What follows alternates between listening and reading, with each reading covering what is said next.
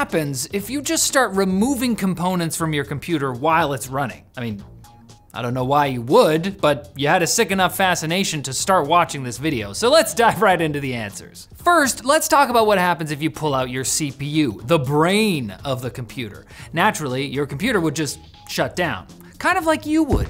Technically speaking though, the rest of your computer normally exists in a power off state, which is altered by the presence of a CPU, kind of like a dead man's switch. So if there's no CPU, the system will just revert to its natural state of being off. That said, removing a CPU while your computer is running can still be hard on your components. For starters, a modern CPU socket is only rated for around 10 insertions, even while everything's turned off. So you'd be burning one of those just to conduct a weird experiment. Then you have the fact that your PC expects a specific electrical resistance which comes from the CPU socket actually having a CPU in it. So suddenly yanking it out while the PC is on can, unsurprisingly, cause electrical damage. Heck, even just wiggling the heatsink can do this if you're too rough with it.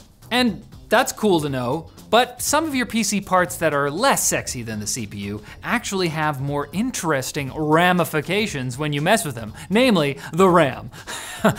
Since RAM contains what your computer is working on, essentially what it's thinking about at any given time, pulling a RAM stick would quickly cause your system to freeze, necessitating a restart.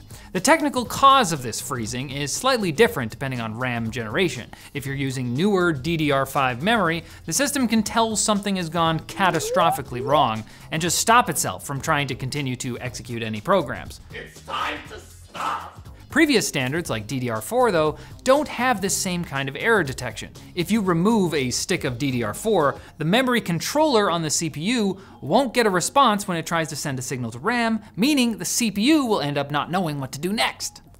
There was a list, the list is gone, I don't know. But interestingly, some systems can keep running fine if the RAM is removed or catastrophically fails. It's not uncommon for servers to support memory mirroring, in which data is stored on backup RAM sticks, and some specialized operating systems even store critical data in the CPU's cache rather than in RAM. So in applications like medical and military equipment, the overall system can keep functioning without RAM. But you won't see this capability on a home PC. Instead, there's a good chance that after you pull a RAM stick and your system hard crashes, you'll see artifacts on your screen or some kind of weird after image. Spooky. This can often happen if you're using your processor's integrated graphics, as the iGPU uses part of your system RAM as video memory. The iGPU will read each of the 2 RAM channels your computer likely has separately, so if you remove a single stick, you might end up seeing some of what it was reading from one channel before you decided to go all mad scientist. But what if you remove your SSD, or, God forbid, your GPU? We'll answer that right after we thank the sponsor of this video, Delete Me. Here's an issue, your personal info floating around online without your say-so. That's not cool. Well, Delete Me agrees, and they think it's downright wrong. No one wants scammers blowing up your phone with robocalls and sketchy emails, and Delete Me's here to save the day. Manually removing all of your accounts from the web is tedious, but Delete Me's software and expert squad can wipe out that info in a jiffy. On average, they're scrapping over 2,000 pieces of data for customers in their first 2 years, and that's some serious cleanup. So if you're tired of your personal info playing hide and seek online, go to joindeleteme.com/techwiki and use the code TechWiki for a sweet 20% off.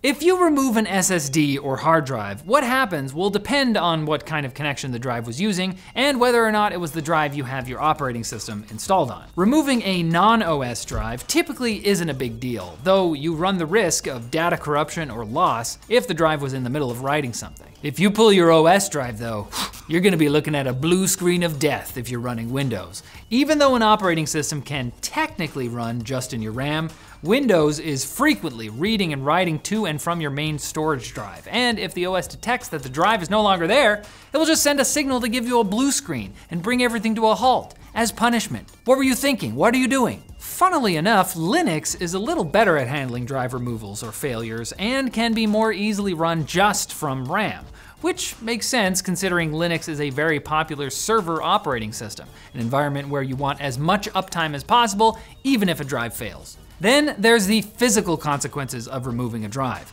SATA and the less common U.2 are physically designed for hot swapping, but M.2 connectors aren't. So each time you pull out an M.2 drive while the computer is running, you run a greater chance of causing electrical damage to a sensitive connector that's already only rated for 60 insertions. So don't do it, it's sensitive. Now let's get to what happens if you pull out a graphics card. GPUs aren't as critical for fundamental system operation as the other three components we've discussed, so can your system keep running if you just suddenly yeet your GPU out of its slot? Well, it depends.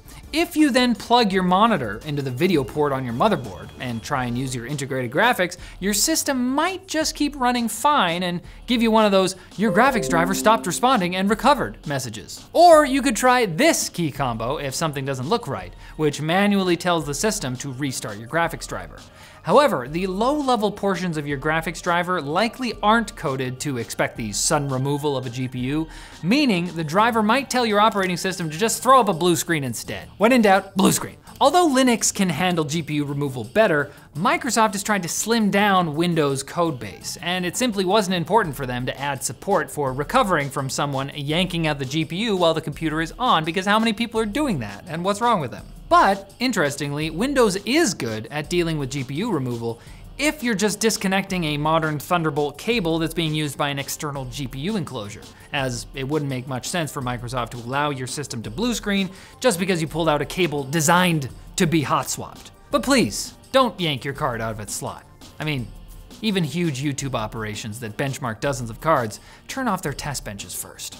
And I didn't say you were supposed to watch this whole video, but here you are. Nice to see you. Hey, thanks for watching the video. Like it if you liked it, dislike it if you disliked it. Check out our other videos, comment below with video suggestions. And hey, don't forget to subscribe and follow. You're not supposed to do any of that stuff, but you know, I don't know.